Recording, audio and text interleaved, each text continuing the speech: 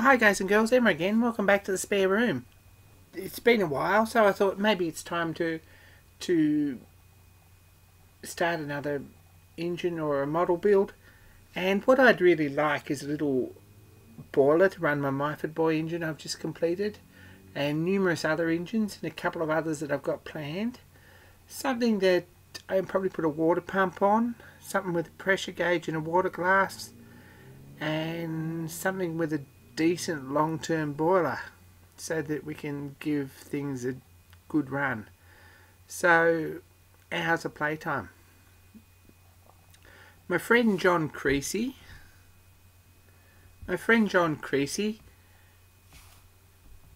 donated a piece of copper tube which is 3 inches, almost 3 inches diameter. It's 72, about 74 mil, 74.4 mil or something, and it's about 180 millimeters long. So that's the starting point. I've gone through in a CAD program, not so much to procrastinate, although that is a factor, but mostly to sort of give me some idea where to put all the holes.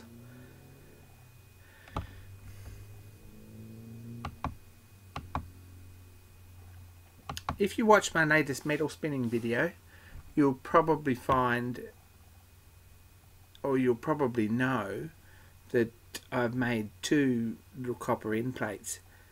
Now, without thinking this through, I drilled 3 holes in the plate to fasten the plate onto the spinning mandrel. Probably I should have done that one, and that one, rather than that one, and that one. And then I could have had a hole on each side blocked off for steam ports, and for a dome, and for a bush for an outlet. But that didn't happen. So we've got a tube missing here and a tube missing here. And that'll be alright if we put them in.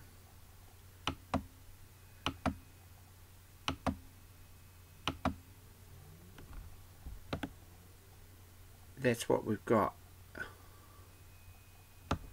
and that should be just the thing. Now all this assembly slides into the barrel like such,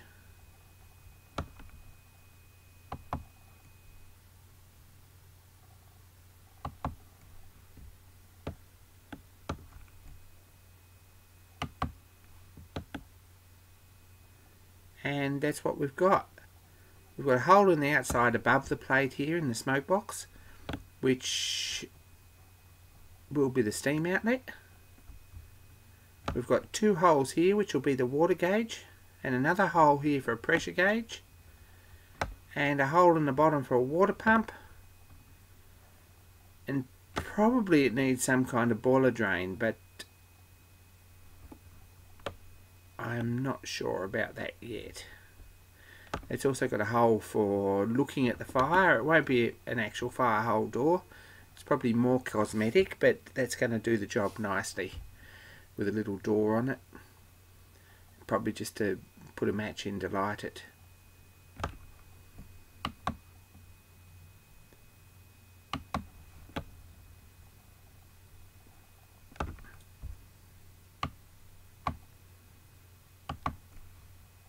There's a steam dome out of phosphor bronze. Make all the fittings out of bronze, I think.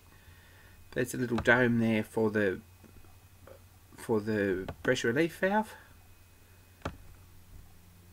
and there'll be a spun, probably a spun or a cast, more likely a spun cover to go on top, and some cladding around to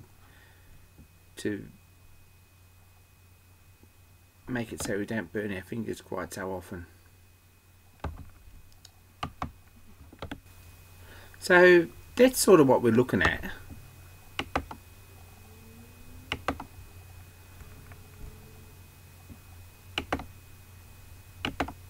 A lot of these things need a little bit of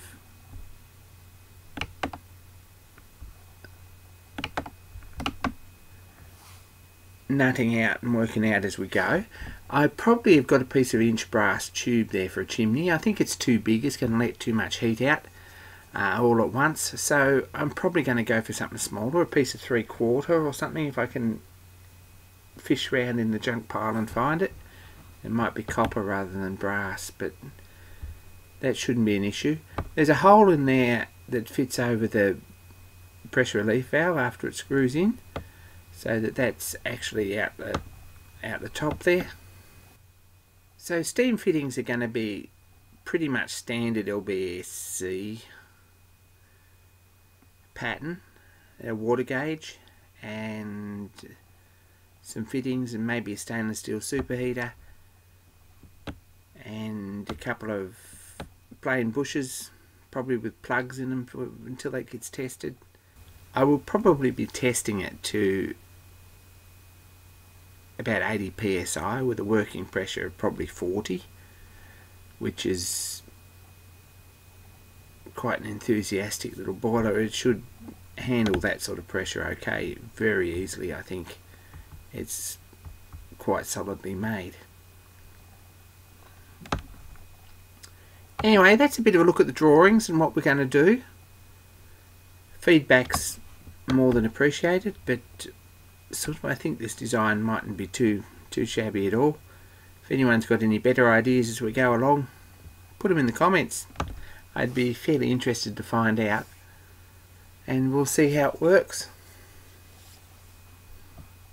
Let's go over to the bench and get started. Well, here we are. The first thing that really presents itself is that one end of this tube is square and the other end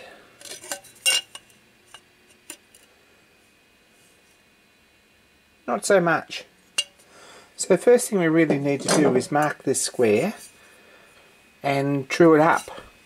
There's a couple of ways to do this. We could make a mandrel between centres in the lathe and turn it. We made a wooden mandrel to fit this end and one to fit this end with a centre in it and set it up and machined this nice and square and straight. That's not bad. In fact, that's probably one of the better ways to do it.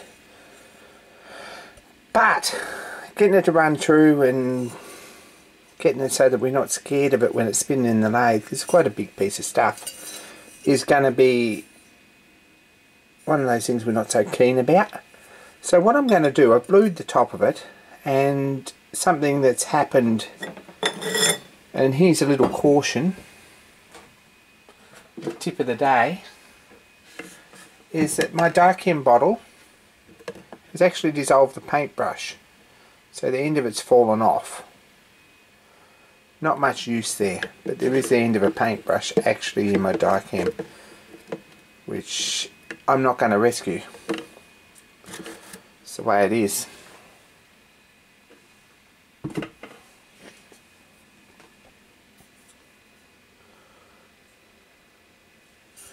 Probably there's a couple of ways you can actually mark this out.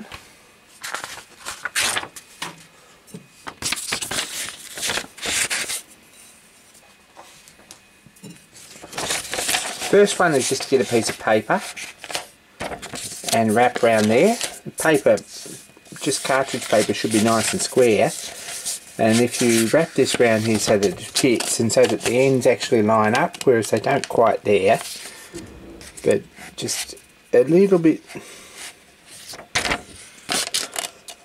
that's worse.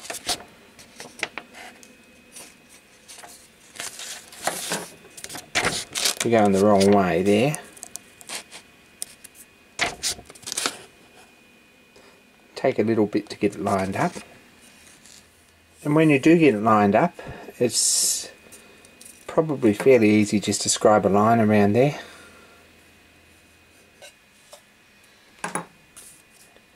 And when we've done that, we can open that and file that down to match. So I'm going to go and do that and come back and we'll have a bit of a look at it.